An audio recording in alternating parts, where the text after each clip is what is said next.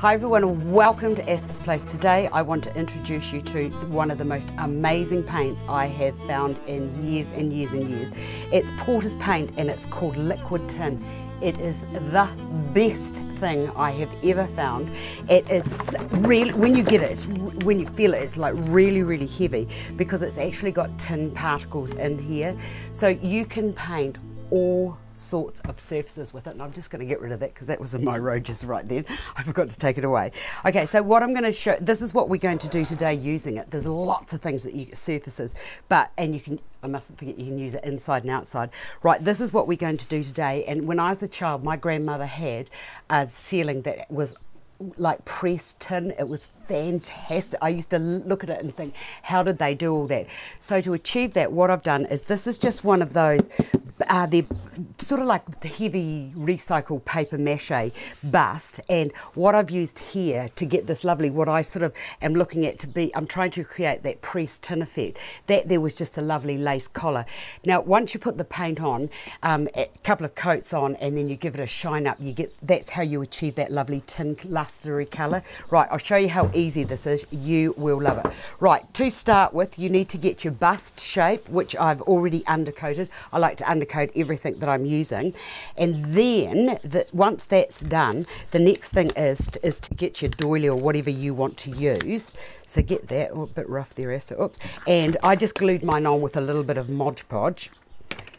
Get rid of that there, we don't want that on there, and then I'll just get a little bit of that there, and then just glue quite a good application of that onto there. And you can use whatever size one that you wanted to use. And oh, what a stupid girl, Astar. I've done it the wrong way. Never mind. That will just help the whole process. Right, get rid of, put that onto there, and then just determine where you want to put that. I think I might just put that there, and then let that thoroughly dry, and then also put a nice coat of the Mod Podge over the top of that just to seal it. Once that is completely dry, you then need to undercoat it. Right, from there, the next process is to, I've put one coat of undercoat on. The next thing I like to do is to retint, just get another coat of undercoat, and instead of leaving it just the white colour, I like to put a little bit of tint into this to just tint it up to that grey colour, so that you don't have to use too many coats of paint. Because what I discovered was, when I just went over the white, putting the grey over it, the white kept showing through. So I just decided that the best way forward would be to just tint this up. I just put a little bit more into there, and that's just a plain everyday black that I've used, or a black tint that you can buy from your paint merchant. Right, give that a really good thorough mix like so, and then that just gets layered over there. Now you're going to let that dry, and it goes quick. So there's your undercoat there, right? So you let that dry, and then once that's dried, we go on to the next process, which is applying the tin paint. So I will be back in a few seconds with everything cleared, and we'll get into it. Right, undercoated, dry, and ready to apply the tin paint. Little word of warning, because I've already said that this has got an immense amount of tin particles in it. You need to give it a really good shake to make sure that those particles are all evenly mixed through. Then, after opening it, what I do now is just get right to the bottom of that tin and give it another good stir. And stir it, if it hasn't been opened before, give it a stir for a good 3 to 4 minutes to make sure that those particles have all been evenly dispersed. The other good idea is to keep your paddle in there so that when you are applying your paint, you continue to do it. Now the other great thing about this is that the surface is the same colour, and I'll just show you, where did I put that?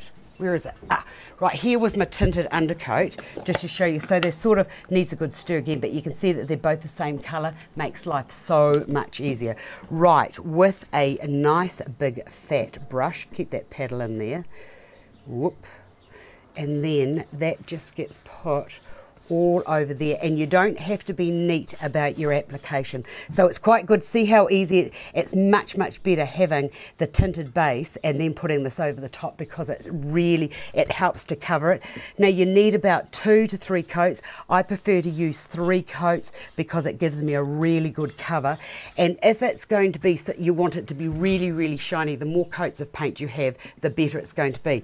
Right, we'll put that to one side and I'll get rid of that. And then once it's dried, so you need to, what I did with mine was I let it dry about, pretty much overnight, a good 24 hours between applications. Right, once that is done, get rid of all of this. This is the bit that I really love. And this is the one that I've done over here. And I'm really loving this here with this big raised doily onto there. I sort of think it gives a really lovely texture. Right, the next thing to do is to get a piece of fine sandpaper, or you can use steel wool. And it's just a matter of getting into there and just giving that a really nice buff up, and you'll see that tin sheen starts to come through.